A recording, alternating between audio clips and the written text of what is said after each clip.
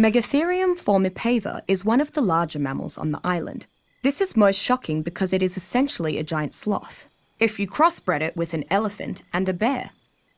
Because of its size and girth, the Megatherium is uncommonly resistant to being knocked unconscious. Despite primarily being a herbivore, a typical Megatherium is very intent on consuming the island's many insects.